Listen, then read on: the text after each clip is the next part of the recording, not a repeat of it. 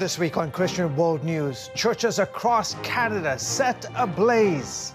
What's the reason behind the string of attacks? And why isn't Canada's government doing more to stop it? And the amazing message one church leader has for the attackers. Plus, chaos and suffering in Haiti. In the aftermath of the president's assassination, gangs are ruling the streets while tens of thousands are fleeing the country. And missionaries are targeted for violence. And an all-terrain wheelchair. See how this unique vehicle is taking the disabled to the great outdoors, and meet the amazing ministry that is making it possible. Hello everyone, welcome to this week's edition of Christian World News. My colleague Wendy Griffith is out. Churches in Canada, they are burning. Since June, at least 56 churches have been set aflame or vandalized. Police are investigating the incidents as suspicious, yet the response from Canada's national leaders has been tepid at best. Still, one church leader who lost his beloved place of worship has a remarkable message for the attackers. Take a look.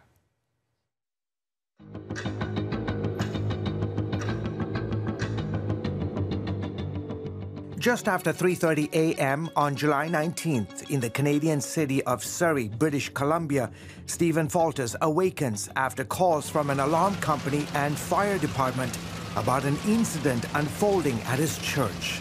When I got to our church, it was a very difficult scene. Video shot by a neighbor around 4:30 shows St. George Coptic Orthodox Church fully engulfed. Faltas is a board member at the church. The street was completely closed. Approximately 4 or 5 fire trucks, all fighting the blaze, police cars. The scene was quite dramatic, surreal, to be honest. It's the latest in a string of arson or vandalism against churches across Canada. To hit 43 churches, and 10 were hit in a single day. In Calgary, 10 churches, one city, one day. Shocking. Those 10 incidents happening in Alberta province. A pillar of the community over a century years old, reduced to rubble overnight in a blaze. Where an officer with the Royal Canadian Mounted Police tells CBN News they have deemed the acts as suspicious. We are actively looking for suspects so that we can hopefully hold those who committed the acts accountable for the damage and the turmoil that they've caused. Calgary police releasing photos of several suspects wanted in their investigation. When a faith community is targeted for vandalism or arson, it not only impacts those directly affected, but leaves others in the same faith feeling unsafe. The arson and vandalism follows revelations of hundreds of unmarked graves at former boarding schools for Indigenous children, many which were Catholic-run. After the discovery, churches began to burn across Canada, and although most of the churches attacked have been Catholic, several non-Catholic congregations also suffered damage. It's tragic that churches are being caught in the crossfire of a long and difficult political process that we as in the Orthodox community hasn't been involved with. While Canada's Prime Minister Justin Trudeau calls burning of churches an unacceptable response to the unmarked Indigenous graves, Conservative talk show host Ezra Levant says any comments from Canadian national leaders to the church attacks has been tepid at best. You've got churches under attack all around, and frankly, no one willing to stand up for them because that's not politically correct. If these were mosques or synagogues, they'd have 100 champions. But Christians, I'm afraid, are the last acceptable group in Canada to discriminate against, even with violence and arson.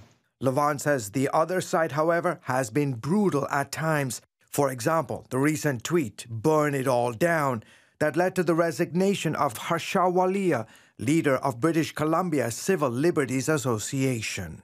This activist seemed to be saying, if you're a Christian, you deserve to be burnt and scared and picked on by virtue of your Christianity. Levant says politicians have used churches that stayed open during the pandemic as scapegoats. In the province of Alberta, 3 different pastors were jailed for refusing to close their church. churches were demonized as super spreaders. They were scapegoated for the pandemic. It was reminiscent of language that was used against the Jews in Germany 80-odd years ago, that they're disease carriers, they're infecting society. Members of St. George's recently held a vigil outside their burnt church, vowing to rebuild. Faltas told CBN News that he has a message for whoever destroyed their beloved place of worship. The only thing that we can say to those perpetrators is, as Christian believers, is we forgive you. We'd obviously would love to have our church still standing, but at the same time, we're strong believers that although today may be a day of mourning, God will provide, and tomorrow will be a day of joy. Joy does come in the morning. Turning south to Haiti, where the Caribbean island nation is in chaos after the assassination of its president. Tens of thousands of Haitians are fleeing the country as gangs are taking over and violent crime is on the rise. But as Chuck Holton shows us, one missionary family is putting their lives on the line to help people survive this crisis. A nation in turmoil as Haiti reels from the sudden assassination of their president on July 7th. Gangs rule the streets, and nobody's sure of the rightful new leader of the country. The consensus is, on the ground, everyone just says, "Pas un gouvernement." There's no government. Living in what's now essentially a failed state, Haitian citizens are suffering without basic supplies. Out here, what we do know is that the gangs, because they control parts of the city and they control the main routes that come out here to the southern part of Haiti, this whole southern peninsula, everyone is suffering. There's just a lack of any kind of materials out here, even propane. Because the drivers were afraid that the gangs were going to shoot at their trucks and have an explosion. And after the funeral for President Moïse, arrests of Colombian mercenaries implicated in the crime have left more questions than answers. The Haitian people did not expect this. The last assassination of Haitian president was over 100 years ago in 1915. So all Haitians are shocked and worried about the continuity and stability of government. Before the assassination of the president, there has been a rise of violence, especially gang violence and kidnappings. So if anyone in Haiti was safe, it would have been the president and prime minister. So Haitians are puzzled because it was seemingly easy for the assassins to get into the president's home without any report of injuries or deaths within his security team. Kidnappings and violence are way up, and in recent months, missionaries have been targeted in several areas of the country. You know, we're called to do a work down here to plant churches and to reach people with the gospel. And so we try to go about that carefully, trying to stay safe to some extent, but that's not really our primary purpose in life. The deteriorating situation is leading to Haitians fleeing their country in record numbers. And because the Biden administration recently extended temporary protected status to Haitians, the U.S. is now seeing thousands crossing our southern border each month. Unemployment here is 90%. People would get out if they could. In most cases, they don't have the money to get a passport and a visa. But Kevin says the change Haitians need has nothing to do with relocation.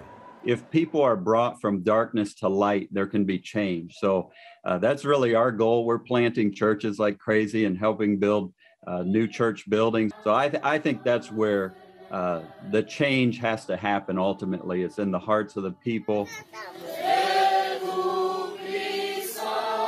For CBN News, I'm Chuck Holton. Up next, making a path to the great outdoors, the ministry that's taking people with disabilities to places they can't go on their own.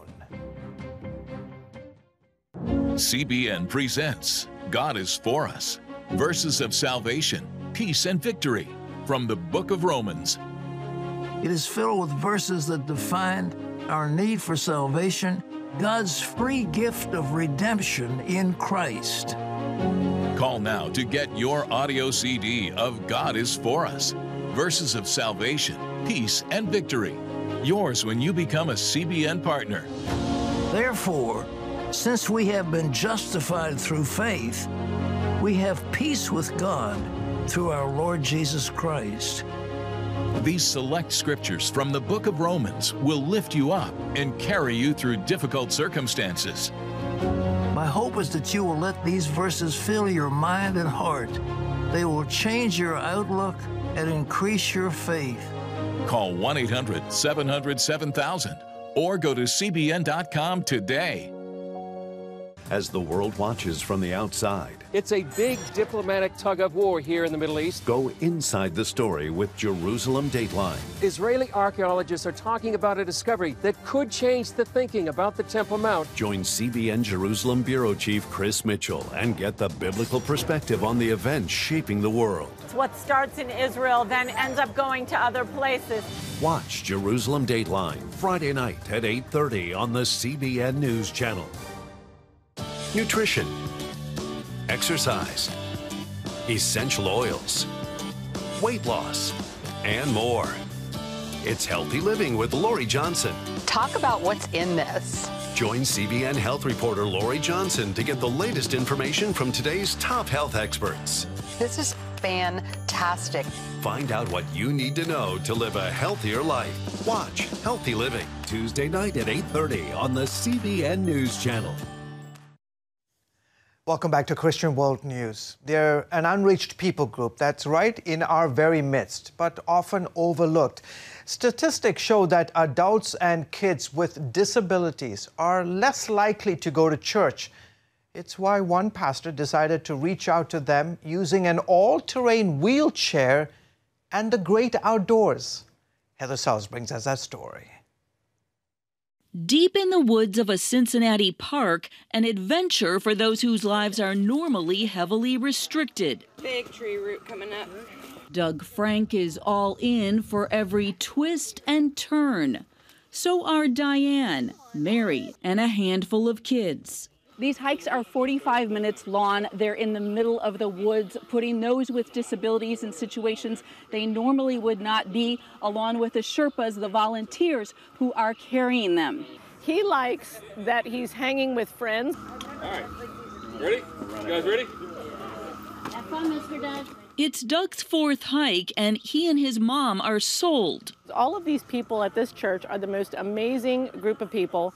They all befriend him. They don't just do the typical chatter that you get from strangers. They want to know him. And for a man used to battling cerebral palsy, the woods offer a welcome challenge. He's almost looking forward to getting a little hurt because that's what everybody else, they'd come home and they'd say, I had this great time, but I hurt my elbow or twisted my ankle or something. Yeah. And to him, that would be a good reason to hurt your body instead of just therapy. Yeah. Pastor Kevin Schwieger started Luke 5 Adventures right before the pandemic. His aha moment, returning from a hike and realizing a wheelchair-bound friend might be hurt if he talked about his fun time. It just haunted me and hurt my heart to realize that she would never, ever be able to experience this side of heaven what I had experienced. And that just bothered me to the core. On a quest to help not only his friend, but others like her, Schwieger discovered an all-terrain one-wheeled chair. It's made in France and popular in Europe, but unknown here at home.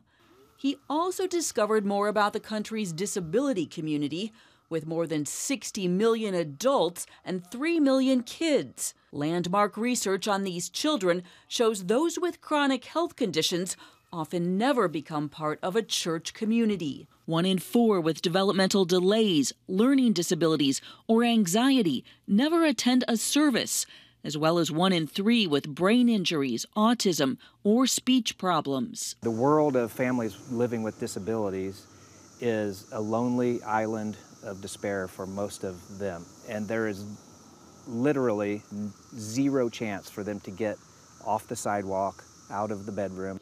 The ministry, named after the men in Luke 5 who carried their friend to Jesus, does just that, carrying those with disabilities where they cannot go. The simple concept has proved life-changing for both those in the chair and their families. Laura and her husband have 2 children with chronic health conditions and say the hikes provide much-needed fellowship and a break as the volunteers care for their kids. To not have to worry where this wheelchair needs to go or without it falling, or what path can we take. But we're out there and we're able to just relax and be at peace with each other and converse and just be quiet. Many hikers and their families also recognize that time in God's creation is restorative. Whitney Blackston's 8-year-old daughter can't see or talk, but she loves the outdoors. On one hike, that meant plunging her tiny hand into a stream. She experiences God's creation through hearing the birds, hearing the insects, and feeling nature, the trees, the leaves. She actually asks to go as often as she can go. Luke 5 has strategically partnered with the Cincinnati Children's Hospital and the Parks Foundation to broaden support and expertise. The faith-based nonprofit trains its volunteers to safely transport hikers, and that includes carefully strapping them in at the start. You know, we're leading them one way and the other as we go around the trails, or we're going down and up, sometimes very steep inclines, and we've been in places where it's very steep. And as you can see, our chair is a one-seat-fits-all. The day we visited, the team took extra care securing Betty, a former hiker who now battles ALS. Moments later, the smiles and joy showed just what it all meant. It's not rocket science, it's love. Schwieger has a vision for Luke 5 and its multiplication. Churches across the country reaching these unreached people and their families through a ministry that draws people together in the most beautiful places in their communities. Reporting in Southwest Ohio, Heather Sells, CBN News. Fantastic story, Heather. Thank you for bringing that to us. Coming up, the historic document that shaped the world, how the contributions of church leaders laid the groundwork for religious freedom today. That story in a moment. Stay with us, folks. From Washington, D.C. Good evening and welcome to Faith Nation. Uncompromising stories, interviews, and analysis from veteran journalists David Brody, John Jessup, Jenna Browder, and Eric Phillips, bringing you the political news that matters. Regulation on the energy industry are going to have dramatic ripple effects throughout the economy. News you can trust. We're people who are committed to protecting the most weakest and the most vulnerable. Watch Faith Nation, weeknights at 6. Orphans Promise is committed to loving and serving at-risk children, to helping keep families together, and to creating opportunities for strong and sustainable communities around the world. We're working in over 60 countries around the world, and with your help, we can do even more. There's an old African proverb I love that says, if you want to run fast, run alone. But if you want to run far, run together. At Orphans Promise, we want to run far so we can touch the lives of as many orphaned and vulnerable children as possible. But we don't want to go alone. We're out to change the world, one child, one family, one community at a time. Will you join us?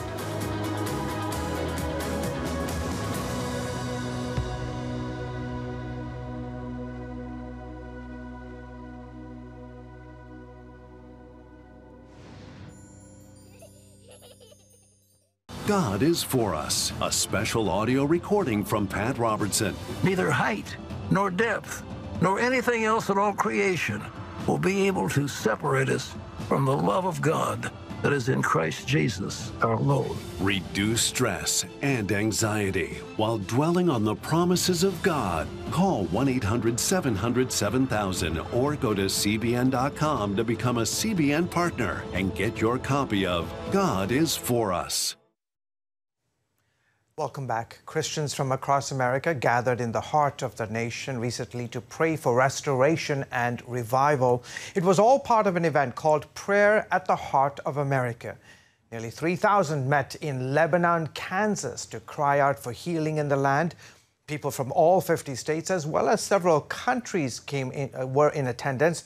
One leader told CBN's Prayer Link that they hope to see tens of millions of people put their faith in Jesus Christ.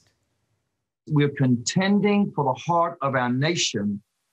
What the greater intent is for the souls of its population. Again, a tide, 33 million people being swept into the grace of the Lord for salvation, new names written down in glory. That is our prayer.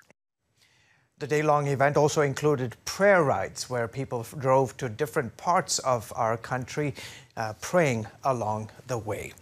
The Museum of the Bible in our nation's capital has a special exhibit on the Magna Carta right now.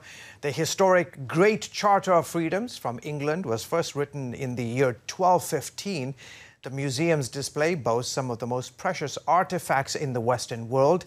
And as Jennifer Wishon reports, tourism officials hope it's the type of exhibit that draws visitors back to the city. The Museum of the Bible is displaying 2 versions of the Magna Carta and much more.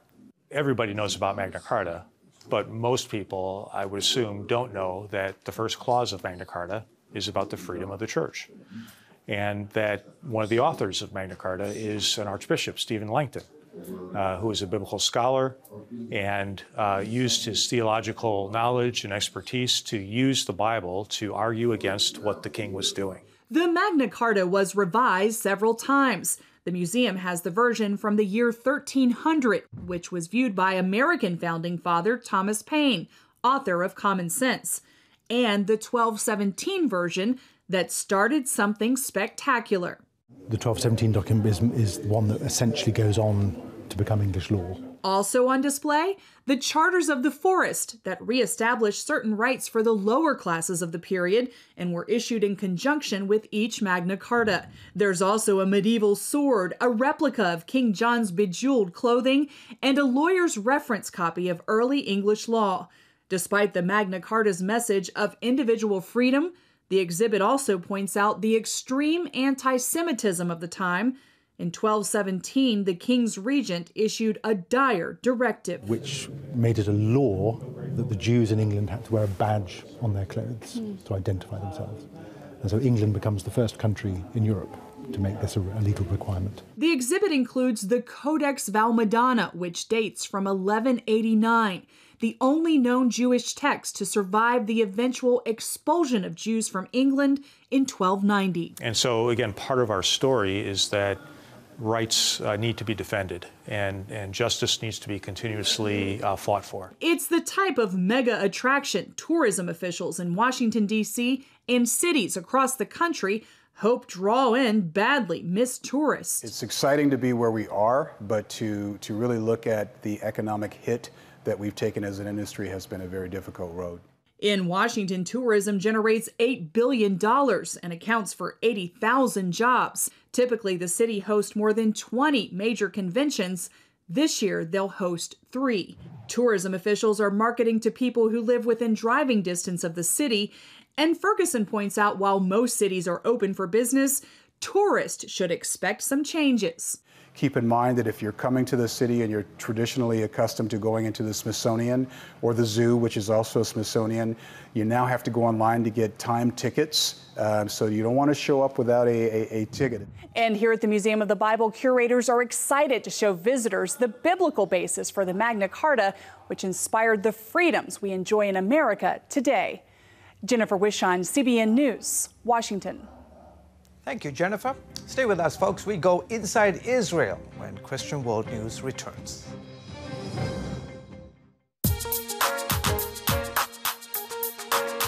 Heavenly Father, we do thank you for the work of your Spirit, Lord God, with this movement of getting the Bible, yes, Lord, into public schools.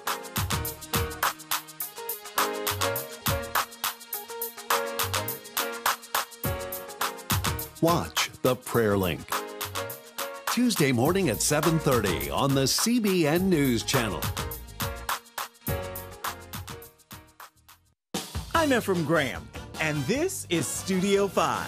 Cruise with me as I discover the good things happening in the world of music, sports, television, and movies. The fact that Ryan Coogler was going to be directing the film, I knew that something special was going to happen. We'll chat with artists at the forefront of entertainment and explore the connection between popular culture and faith. I asked my pastor, I said, well, does that mean I'm supposed to be a preacher? He says, well, no, you already have a pulpit. Wednesday night at 8:30 on the CBN News Channel. God is for us. A special audio recording from Pat Robertson. If God be for us, Who can be against us? Pat Robertson reads verses of salvation, peace, and victory. In all these things, we are more than conquerors through him who loved us. Call 1-800-700-7000 or go to CBN.com to become a CBN partner and get your copy of God is For Us. Affirm your faith, reduce stress and anxiety while dwelling on the promises of God. Neither height, nor depth, nor anything else in all creation will be able to separate us from the love of God that is in Christ Jesus, our Lord. Call 1-800-700-7000 or go to CBN.com and get your copy of God is For Us today. Available now. Finally, this week, the Bible describes the Babylonians conquering Jerusalem and destroying the temple. An amazing discovery from 3,000 years ago sheds new light on the holy city. Emily Jones has more.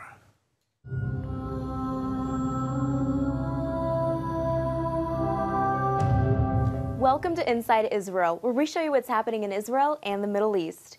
Recent protests over water shortages in Iran have grown into calls for a regime change. Thousands of angry Iranians in the province of Khuzestan have marched through the streets.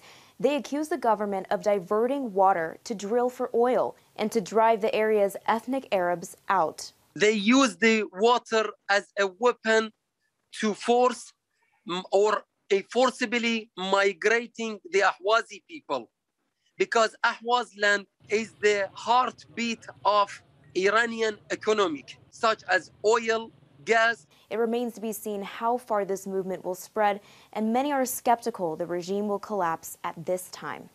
Archaeologists excavating in Jerusalem have uncovered part of the ancient city wall from almost 3,000 years ago. The wall on your screen right now dates back to the First Temple period and would have protected ancient Jerusalem for about 200 years, from the 8th century BC until about 587 BC. You touch something, or you walk on something, or you lean against something that you know somebody did the same thing 2,600 years ago. The book of 2 Kings describes the Babylonians overtaking Jerusalem and setting the city on fire.